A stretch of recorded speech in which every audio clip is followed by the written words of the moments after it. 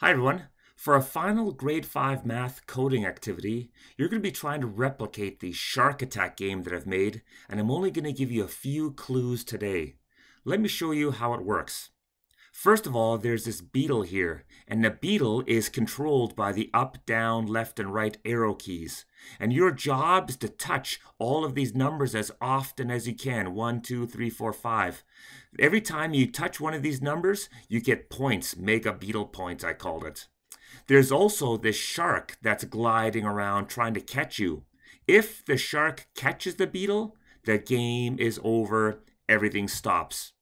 I also have this timer going so that when you hit the green flag, the timer starts to keep track of how long you're alive. Let's just try this game once. I'm going to hit the green flag and see if I can get a whole bunch of points. Ready, set, and go.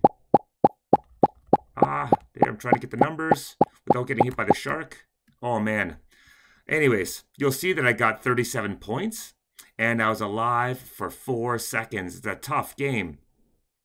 I'm not going to show you the code that I use, but here's some of the key coding blocks that I use to create Shark Attack that I suggest you use as well as others.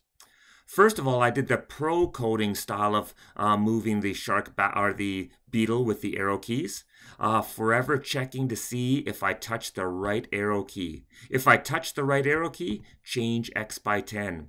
Also change Y by 10, change Y by -10, and so on and so forth. That's how I controlled the beetle. You'll remember there's no lag like we saw in lesson 1 of this series using my pro coding way of controlling the beetle.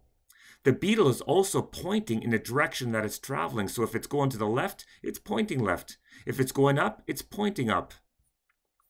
When the numbers are touched by the beetle, the colors change. The numbers 1, 2, 3, 4, 5, they change color effect every time the beetle touches them. I also used a lot of these if-then statements. If touching the number, then change color. If touching the beetle, change color. If the shark is touching the beetle, then end game. So there's lots of if-then statements. I'm also having the shark change its costume so it looks like it's opening and closing its mouth. When the game is over, when the shark touches the beetle, everything stops.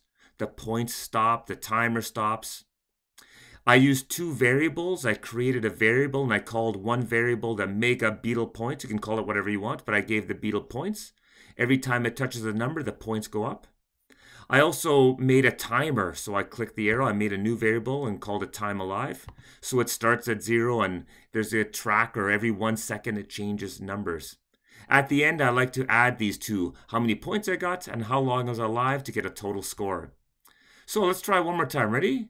Green flag, I'm going to start all over again. The beetle will start down here and I'm going to try to get as many points as I can. Ready, set, and go. Up arrow keys, whoops, ready, set, and go. There we go. I also added this popping sound that the shark makes. Oh, I'm getting a lot of points this game.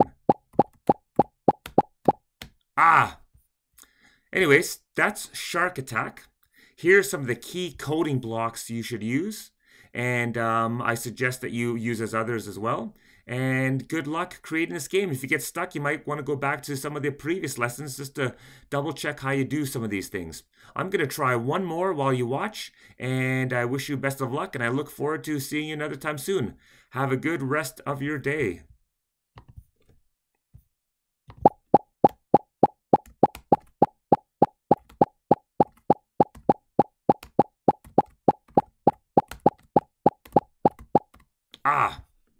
All right, I'll keep trying. Anyways, have a good day. Bye, everybody.